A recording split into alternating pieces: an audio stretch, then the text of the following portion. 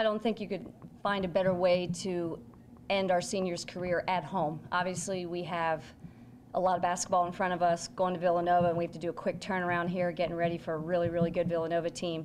But the battle that we just had with Creighton was incredible. I mean, we just know how well coached they are, the scores that they have. I mean, it's easy to see 20, 21, and 20. They just work those three so well, and yet for us to just keep battling every media, and that's what it was. It was a battle every media, not they never lost perspective, we never lost perspective. And honestly, if that game had one more minute, who knows what would have come on top. I think the emotion of it, that everyone wanted to fight to get this win, not just for senior night, but to prove to people that we are at the top of the conference.